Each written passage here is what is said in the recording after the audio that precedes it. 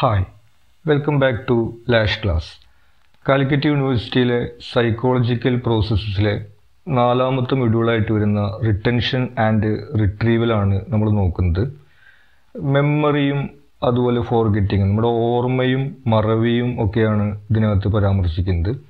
നമ്മളിവിടെ നിങ്ങൾക്ക് നോട്ട്സായിട്ട് ഉപയോഗിക്കാൻ പറ്റാവുന്ന രീതിയിൽ ഇതിൻ്റെ ഇമ്പോർട്ടൻ്റ് പോയിൻറ്റ്സും അതിൻ്റെ എക്സ്പ്ലനേഷനും എന്നുള്ള രീതിയിലാണ് ചെയ്യുന്നത്. നമുക്ക് നോക്കാം. Remembering and factors related to remembering. Remembering എന്ന് വെച്ചാൽ ഒരു കാര്യം ഓർക്കുക, ഓർമ്മയുമായി ബന്ധപ്പെട്ട ഫാക്ടേഴ്സും. Remembering is the ability to store and reproduce previously learned information. നമുക്കറിയാവുന്നതാണ് ഓർമ്മ അല്ലെങ്കിൽ റിമെമ്പറിങ് എന്ന് പറയുന്നത് മുൻപ് മനസ്സിലാക്കിയ പഠിച്ച ഒരു കാര്യത്തെ സ്റ്റോർ ചെയ്യാനും പിന്നീട് ആവശ്യമുള്ളപ്പോൾ അതിനെ റീപ്രൊഡ്യൂസ് ചെയ്യാനും ഉള്ള കഴിവാണ്. It involves learning, retention, recall and recognition. അതിനകത്ത് ഇൻവോൾവ് ചെയ്തു വരുന്ന കാര്യങ്ങൾ ലേണിംഗ്, ഒരു കാര്യം പഠിക്കുക; റിട്ടൻഷൻ, പഠിച്ച കാര്യത്തെ റിട്ടൻ ചെയ്യുക അല്ലെങ്കിൽ സ്റ്റോർ ചെയ്യുക; റീകോൾ, അത് ഓർത്തെടുക്കാൻ വേണ്ടിയുള്ള നമ്മുടെ ശ്രമമാണ്; ആൻഡ് റെക്കഗ്നീഷൻ, അങ്ങനെ ഓർക്കാൻ ശ്രമിക്കുമ്പോൾ നമുക്കത് തിരിച്ചറിയാൻ കഴിയുക. ഇത്രയും കാര്യങ്ങളാണ് റിമെമ്പറിങ്ങിൽ ഇൻവോൾവ് ആയിട്ട് വരുന്നത്. Good memory includes the ability to learn easily. നല്ലൊരു ഓർമ്മ നമ്മൾക്ക് ഒരു കാര്യത്തെ പെട്ടെന്ന് പഠിക്കാൻ വേണ്ടി സഹായിക്കും. Retain information four A long time, കുറേ കാലത്തേക്ക് ആ ഇൻഫർമേഷൻ സ്റ്റോർ ചെയ്യാൻ വേണ്ടി സാധിക്കും. Accurately recognise and recall it, ആവശ്യം വരുന്ന സമയത്ത് ആക്യുറേറ്റ് ആയിട്ട് കൃത്യമായിട്ട് നമുക്കതിനെ ഓർത്തെടുക്കാൻ സാധിക്കും. And use previous learning effectively, മുൻപ് പഠിച്ച മനസ്സിലാക്കിയ കാര്യങ്ങളെ എഫക്റ്റീവായിട്ട് ഉപയോഗിക്കാനും സഹായിക്കും. അടുത്തത് പറയുന്നത് ടൈപ്സ് ഓഫ് മെമ്മറിയാണ്. ഏതൊക്കെ തരത്തിലാണ് മെമ്മറീസ് ഉള്ളത് എന്നാണ്. Immediate memory, short term memory four quickly forgotten information. Immediate memory എന്ന് പറയുന്നത് അധിക കാലത്തേക്ക് വേണ്ടി ഉപയോഗിക്കാനുള്ളതല്ല, കുറച്ച് സമയത്തേക്ക് നമുക്ക് ഓർത്തു വയ്ക്കാനുള്ള കാര്യങ്ങളെയാണ് ഇമ്മീഡിയറ്റ് മെമ്മറി എന്ന് പറയുന്നത്. Permanent memory, long term retention of learning and experiences. ആ പേര് സൂചിപ്പിക്കുന്ന പോലെ പെർമനൻ്റ് ആയിട്ട്, സ്ഥിരമായിട്ട് കുറേ കാലത്തേക്ക് ഒരു കാര്യം ഓർത്തു വയ്ക്കാനുള്ളതിനെയാണ് പെർമനൻറ്റ് മെമ്മറി എന്ന് പറയുന്നത്.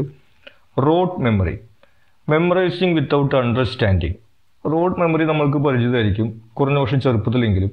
നമ്മൾ ഒരു കാര്യം പഠിക്കുന്ന സമയത്ത്, പ്രത്യേകിച്ച് സൈക്കോളജി പോലുള്ള പേപ്പറിലൊക്കെ ഒരു പക്ഷേ അങ്ങനെ വരാം, മനസ്സിലാക്കാതെ കാണാതെ പഠിക്കുന്ന സാഹചര്യമൊക്കെ ഉണ്ടാവുമല്ലോ.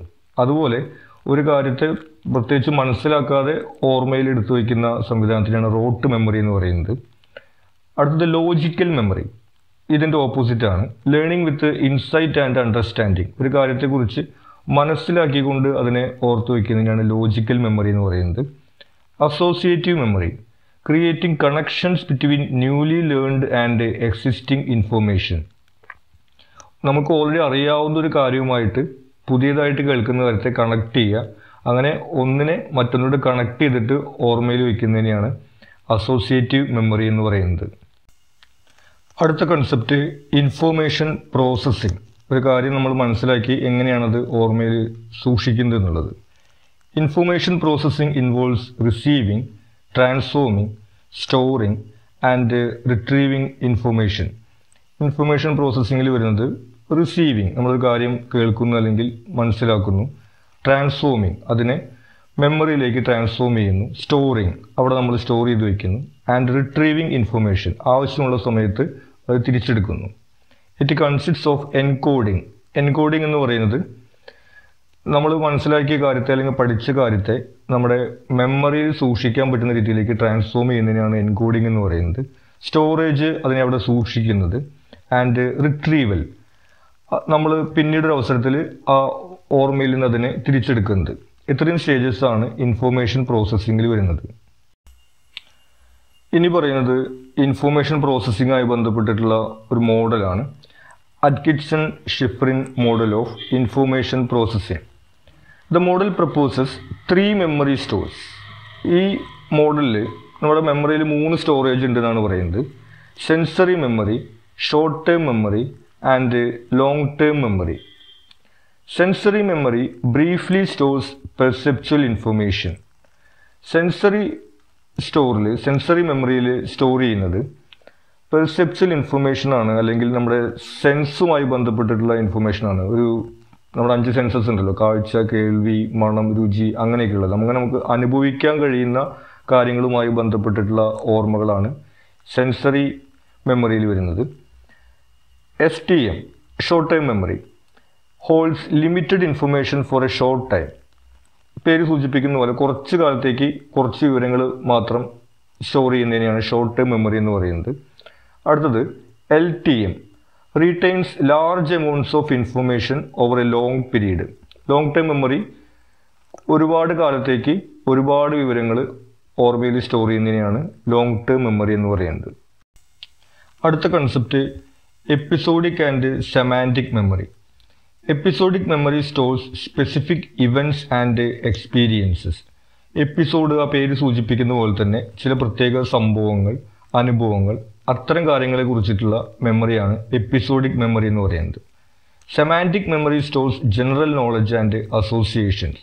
സെമാൻറ്റിക് മെമ്മറിക്കകത്ത് പൊതു വിവരങ്ങളും പരസ്പരം ബന്ധപ്പെട്ട് കിടക്കുന്ന വിവരങ്ങളും അത്തരം കാര്യങ്ങളെ കുറിച്ചിട്ടുള്ള മെമ്മറിയാണ് സെമാൻറ്റിക് മെമ്മറിയിൽ വരുന്നത്. അടുത്തത് ഫോർഗെറ്റിംഗ് അഥവാ മറവി. നമുക്കറിയാം എന്താണ് മറവി എന്നുള്ളതിനെ കുറിച്ചിട്ട്. Forgetting is the inability to recall or recognise previously learned information. മുൻപ് പഠിച്ച ഒരു കാര്യത്തെ, മനസ്സിലാക്കിയ ഒരു കാര്യത്തെ തിരിച്ചറിയാനോ തിരിച്ചെടുക്കാനോ കഴിയാത്തൊരവസ്ഥയാണ് ഫോർഗെറ്റിംഗ് എന്ന് പറയുന്നത്. കോസസ് ഇൻക്ലൂഡ്, ഇതിന് പല കാരണങ്ങളുണ്ടായിരിക്കാം. ഇനാഡിക്വേറ്റ് ഇംപ്രഷൻ, നമുക്കൊരു കാര്യത്തെ കുറിച്ചിട്ട് അത്ര ഇംപ്രഷൻ ഇല്ലെങ്കിൽ അത് നമ്മുടെ ഓർമ്മയിൽ അധികം ഇരിക്കില്ല, അല്ലെങ്കിൽ നമുക്ക് താല്പര്യമില്ലാത്ത വിഷയം എന്നാണ് ഉദ്ദേശിക്കുന്നത്. ടൈം ലാപ്സ്, കുറേ മുൻപ് മനസ്സിലാക്കിയിട്ടുള്ള കാര്യമാണെങ്കിൽ സമയം കടന്നു പോകുന്നതിനനുസരിച്ചിട്ട് ഒരു പക്ഷേ നമ്മൾ മറന്നു പോകും. ഇൻ്റർഫിയറൻസ്, മറ്റ് കാര്യങ്ങളുടെ ഇടപെടൽ. നമ്മളൊരു കാര്യം പഠിച്ചതിന് ശേഷം പിന്നെ വീണ്ടും വേറൊരു കാര്യം പഠിക്കുമ്പോൾ ചിലപ്പോൾ ആദ്യം പഠിച്ചത് മറന്നു പോകുന്ന അവസ്ഥ, അതൊക്കെയാണ് ഇൻ്റർഫിയറൻസിൽ വരുന്നത്. റിപ്രഷൻ എന്ന് വെച്ചിട്ടുണ്ടെങ്കിൽ അടിച്ചമർത്തുന്നൊക്കെയാണ് ഉദ്ദേശിക്കുന്നത്. പല കാരണങ്ങളുണ്ടായിരിക്കാം അതിന്. ചിലപ്പോൾ ചില കാര്യങ്ങൾ നമ്മൾ ഓർക്കാൻ ആഗ്രഹിക്കാത്തതൊക്കെ ഉണ്ടായിരിക്കാം. അതിനെയൊക്കെ ഒരുപക്ഷെ നമ്മുടെ മനസ്സ് സ്വയം മറക്കാൻ വേണ്ടി ശ്രമിക്കും. ഇമോഷണൽ ഡിസ്റ്റർബൻസസ്, നമ്മുടെ മാനസികമായിട്ടുള്ള അവസ്ഥ, നമ്മുടെ ഫീലിങ്സ്, അല്ലെങ്കിൽ നമ്മൾ ടെൻഷനൊക്കെ ആയിട്ടിരിക്കുന്ന അവസ്ഥയാണെങ്കിൽ ചിലപ്പോൾ നമുക്കൊരു കാര്യം ആലോചിച്ച് കഴിഞ്ഞാൽ കിട്ടില്ല. അതുകൊണ്ടാണ് നമ്മൾ പഠിക്കുന്ന സമയത്തൊക്കെ വളരെ റിലാക്സ് ചെയ്തിരിക്കണം എന്നൊക്കെ പറയുന്നത്. Alteration of stimulus conditions. Stimulus, ഈ മെമ്മറിയുമായി ബന്ധപ്പെട്ടുള്ള സ്റ്റിമുലസ്, അതായത് ഈ വിഷൻ അല്ലെങ്കിൽ സൗണ്ട് അങ്ങനെയുള്ള കാര്യങ്ങളിലൊക്കെ ചെറിയ മാറ്റങ്ങൾ വന്നിട്ടുണ്ടെങ്കിൽ അത് നമ്മളെ ഓർത്തെടുക്കുന്നതിന് തടസ്സപ്പെടുത്തും. Brain injury and law IQ. അതുകൂടാതെ എന്തെങ്കിലും പരിക്ക് പറ്റിക്കഴിഞ്ഞാലോ അല്ലെങ്കിൽ ജനറ്റിക്കലി IQ കുറവാണെങ്കിലും അതൊക്കെയും കാര്യങ്ങൾ മറന്നു പോകുന്നതിനുള്ള കാരണങ്ങളായിട്ട് വരുന്നുണ്ട്. ഇനി പറയുന്നത് ഫോർഗെറ്റിങ്ങുമായി ബന്ധപ്പെട്ടുള്ളൊരു തിയറിയാണ് എബിംഗോസ് curve of forgetting. എബിംഗോസ് studies showed that memory retention decreases over time.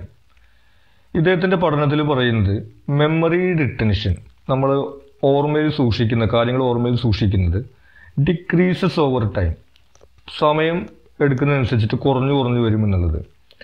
The rate of forgetting is rapid initially then gradually diminishes. നമ്മുടെ ഒരു കാര്യത്തെ മറക്കാനുള്ള ഒരു പ്രേരണ തുടക്കത്തിൽ കൂടുതലായിരിക്കും, പിന്നീട് അത് കുറഞ്ഞു കുറഞ്ഞു വരും. അതായത് നമ്മളിപ്പോൾ ഇന്നൊരു കാര്യം പഠിച്ച കാര്യം ചിലപ്പോൾ കുറച്ച് കഴിഞ്ഞാൽ നമുക്ക് അതിൻ്റെ പകുതി മറന്നു പോയിട്ടുണ്ടായിരിക്കാം, അല്ലെങ്കിൽ കുറച്ച് കാര്യങ്ങൾ മറന്നു പോയിട്ടുണ്ടായിരിക്കാം. നാളെ നമ്മൾക്ക് അതിൽ ചില കാര്യങ്ങൾ ഓർമ്മ ഉണ്ടായിരിക്കാം, ചിലത് ഓർമ്മ ഉണ്ടായിരിക്കില്ല. ഈ പിറ്റേ ദിവസത്തേക്ക് നമുക്ക് ഓർമ്മയുള്ള കാര്യം അതിൻ്റെ അടുത്ത ദിവസവും അതിൻ്റെ അടുത്ത ആഴ്ചയൊക്കെ മറക്കാനുള്ള സാധ്യത കുറവാണ്. അതായത് ഏറ്റവും ആദ്യം പഠിച്ചു കഴിഞ്ഞ് ഉടനെ തന്നെ നമ്മൾ കുറേ കാര്യങ്ങൾ മറക്കാനുള്ള സാധ്യതയുണ്ട്. 1-2 ദിവസം കഴിഞ്ഞിട്ട് മറന്നു പോകാനുള്ളതൊക്കെ പോയിട്ട് പിന്നെ ബാക്കിയുള്ളത് വളരെ പതുക്കെ മാത്രമേ മറന്നു പോകുള്ളൂ. അതാണ് the rate of forgetting is rapid initially. തുടക്കത്തിൽ മറവിയുടെ റേറ്റ് കൂടുതലാണ്, പക്ഷെ സമയം കടന്നു പോകുന്തോറും പിന്നെ അതിൽ ബാക്കിയുള്ളത് പതുക്കെ പതുക്കെ മാത്രമേ മറന്നു പോവുകയുള്ളൂ. ഇനി പറയുന്നത് തിയറീസ് ഓഫ് ഫോർഗെറ്റിംഗ്, മറവിയുമായി ബന്ധപ്പെട്ടിട്ടുള്ള തിയറികളാണ്. ഒന്നാമത് DK തിയറി. DK എന്ന് പറഞ്ഞിട്ടുണ്ടെങ്കിൽ ഒരു കാര്യം നശിച്ചു പോവുക, ക്ഷയിച്ചു പോവുക എന്നുള്ളതാണ്. Memory traces deteriorate over time unless used. നമ്മുടെ മെമ്മറി ട്രേസസ്, നമ്മുടെ ഓർമ്മയിലുള്ള കാര്യങ്ങൾ ഡിറ്റീരിയറേറ്റ് ചെയ്തു പോകും, നശിച്ചു പോകും. ഓവർ ടൈം അൺലെസ് യൂസ്ഡ്, കുറേ കാലം നമ്മൾ ഉപയോഗിക്കാതെ വെക്കുകയാണെങ്കിൽ. നമ്മുടെ ഓർമ്മയിലുള്ള കാര്യങ്ങൾ നമ്മൾ ഇടയ്ക്കൊക്കെ എടുത്ത് നോക്കണം, അതിനെക്കുറിച്ച് ചിന്തിക്കണം. എന്നാൽ മാത്രമാണ് നമ്മുടെ ഓർമ്മയിൽ അത് ഇരിക്കുകയുള്ളൂ. കുറേ കാലം നമ്മൾ ആ കാര്യത്തെക്കുറിച്ചിട്ട് ചിന്തിക്കുകയോ ചെയ്തില്ലെങ്കിൽ ചിലപ്പോൾ അത് മറന്നു പോകും. അടുത്തത് ഇൻ്റർഫിയറൻസ് തിയറി. ഇൻ്റർഫിയർ എന്ന് വെച്ചൊരു കാര്യത്തിൽ ഇടപെടുക എന്നുള്ള അർത്ഥമാണ്. Recall is ഹിൻഡേഡ് by other information in memory. നമ്മുടെ മൈൻഡിലുള്ള വേറെ ഏതെങ്കിലും ഒരു ഇൻഫർമേഷൻ, ഒരു വിവരം ഒരു കാര്യത്തെ ഓർത്തെടുക്കുന്നതിന് നമ്മളെ തടയുന്നു. ഇത് രണ്ട് തരത്തിലുണ്ട്, പ്രൊവാക്റ്റീവ് ആൻഡ് റിട്രോആക്റ്റീവ്. പ്രൊവാക്റ്റീവ് എന്ന് പറഞ്ഞിട്ടുണ്ടെങ്കിൽ പുതിയൊരു കാര്യം ഓർത്തെടുക്കാൻ ശ്രമിക്കുമ്പോൾ മുൻപ് നമ്മുടെ ബ്രെയിനിൽ ഉള്ള ഒരു കാര്യം എന്ത് ചെയ്യുന്നു, അതിനെ തടയുന്നു, അല്ലെങ്കിൽ ആ ഇൻഫർമേഷൻ കാരണം കൊണ്ട് നമുക്കിത് കിട്ടുന്നില്ല. റിട്രോആക്റ്റീവ് ഇൻഹിബിഷൻ അത് സംഭവിക്കുന്നത് നമ്മൾ പുതിയൊരു കാര്യം ഓർമ്മയിലേക്ക് കൊണ്ടുപോകുമ്പോൾ മുമ്പുണ്ടായെന്ന് പറഞ്ഞാൽ മാഞ്ഞു പോകുന്നു. അതായത് നമ്മുടെ മൈൻഡിനൊരു പരിധി ഉണ്ടല്ലോ എത്ര കാര്യങ്ങൾ ഓർമ്മയിൽ വയ്ക്കാൻ പറ്റുന്നുള്ളത്. പുതിയൊരു കാര്യം നമ്മൾ പഠിച്ച് ഓർമ്മയിൽ വയ്ക്കുമ്പോൾ മുമ്പ് പഠിച്ച ഒരു കാര്യം, ഓർമ്മയിൽ ഉണ്ടായിരുന്ന ഒരു കാര്യം പോകുന്ന അവസ്ഥയാണ് റിട്രോആക്റ്റീവ്. അതിൻ്റെ ഓപ്പോസിറ്റാണ് പ്രൊആക്റ്റീവ്. അതായത് കുറച്ച് കാര്യങ്ങൾ ഓൾറെഡി പഠിച്ചിട്ടുള്ള കാരണം കൊണ്ട് പുതിയ കാര്യം പഠിക്കാൻ പറ്റാത്ത അവസ്ഥയാണ് പ്രൊആക്റ്റീവ്. ഒരു കാര്യം പഠിക്കുമ്പോൾ മുമ്പ് പഠിച്ചത് മറന്നു പോകുന്ന അവസ്ഥയാണ് റിട്രോആക്റ്റീവ്. ഇനി റിപ്രസീവ് ഫോർഗെറ്റിംഗ്. റിപ്രസീവ് എന്ന് വെച്ചിട്ടുണ്ടെങ്കിൽ ഒരു കാര്യത്തെ അടിച്ചമർത്തുന്നുള്ള അർത്ഥമാണ്. Forgetting due to psychological factors like repression. Psychological factors, അതായത് ചില ആളുകൾക്കൊരു ആക്സിഡൻ്റ് ഒക്കെ പറ്റി കഴിഞ്ഞാൽ നമ്മൾ ചില സിനിമയിലൊക്കെ ഉണ്ടായിരിക്കും, അവർ ആരാണ് എന്താണ് എന്നൊക്കെ അവർ അറിയാത്ത രീതിയിൽ അവർക്കൊക്കെ വരുന്നത്. ആ രീതിയിൽ ചില ട്രോമ ഉണ്ടാകുമ്പോഴോ അതല്ലെങ്കിൽ നമ്മുടെ മനസ്സ് ഓർമ്മിക്കാൻ ആഗ്രഹിക്കാത്ത കാര്യങ്ങളാകുമ്പോഴൊക്കെ സൈക്കോളജിക്കൽ ഫാക്ടേഴ്സ് കാരണം കൊണ്ട് ചില കാര്യങ്ങൾ നമ്മൾ മറന്നു പോകും. അതിനെയാണ് റിപ്രസീവ് ഫോർഗെറ്റിംഗ് എന്ന് പറയുന്നത്. അവസാനമായിട്ട് സ്ട്രാറ്റജീസ് ഫോർ റിമെമ്പറിങ്. നമുക്ക് നമ്മുടെ ഓർമ്മ മെച്ചപ്പെടുത്താൻ വേണ്ടിയിട്ടുള്ള കുറച്ച് കാര്യങ്ങളാണ് പറയുന്നത്. Rote rehearsal, repeating information for short term retention. നമുക്ക് ആവശ്യമുള്ള കാര്യത്തിൽ റിപ്പീറ്റ് ചെയ്തുകൊണ്ടിരിക്കുക ഷോർട്ട് ടൈം ആയിട്ട്, അങ്ങനെ നമ്മുടെ മെമ്മറി ഇമ്പ്രൂവ് ചെയ്യാം.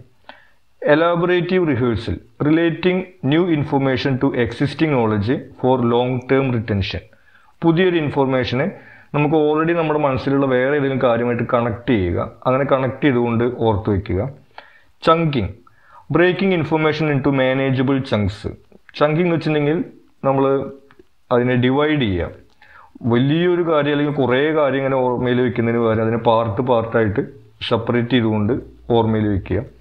Keyword method, creating mental images four memorisation. ഒരു കാര്യത്തിൽ നിങ്ങൾ പഠിക്കുന്ന സമയത്തൊക്കെ കോഡ് ഉപയോഗിക്കുന്ന രീതിയിലൊക്കെ ഒരുപക്ഷെ ചെയ്തിട്ടുണ്ടായിരിക്കുമല്ലോ. ആ രീതിയിൽ ഒരു വാക്കിൽ മാത്രം ഫോക്കസ് ചെയ്തുകൊണ്ട് അതിനെ ചുറ്റിപ്പറ്റിക്കൊണ്ട് മെൻ്റൽ ഇമേജ് ക്രിയേറ്റ് ചെയ്തുകൊണ്ട് നമ്മൾ ഓർമ്മയിൽ വയ്ക്കുക എന്നുള്ളത്. ദെൻ അവസാനം പറയുന്നത് Lockie method, associating information with specific location or places. നമ്മൾ വിവരങ്ങളെ ചില പ്രത്യേക സ്ഥലമായിട്ടോ ലൊക്കേഷനായിട്ടോ ബന്ധപ്പെടുത്തിയിട്ട് ഓർമ്മയിൽ വയ്ക്കുന്നതിനെയാണ് ലോക്കി മെത്തേഡ് എന്ന് പറയുന്നത്. ഇത്രയും കാര്യങ്ങളാണ് ഓർമ്മയുമായും മറവിയുമായും ബന്ധപ്പെട്ടിട്ട് ഈ മൊഡ്യൂളിനകത്ത് പറയുന്നത്. ഈ വീഡിയോ നിങ്ങൾക്ക് ഉപകാരപ്രദമായിരിക്കുമെന്ന് പ്രതീക്ഷിക്കുകയാണ്. നിങ്ങൾക്ക് എന്തെങ്കിലും സജഷൻസോ ഡൗട്ട്സോ അല്ലെങ്കിൽ വേറെ ഏതെങ്കിലും ചാപ്റ്റേഴ്സോ മൊഡ്യൂളോ വേണമെങ്കിൽ ഒക്കെ നിങ്ങൾ കമൻറ്റ് ചെയ്യുക. നിങ്ങൾ ഇതുവരെയും ഈ ചാനൽ സബ്സ്ക്രൈബ് ചെയ്തിട്ടില്ലെങ്കിൽ സബ്സ്ക്രൈബ് ചെയ്യുക. Thank you.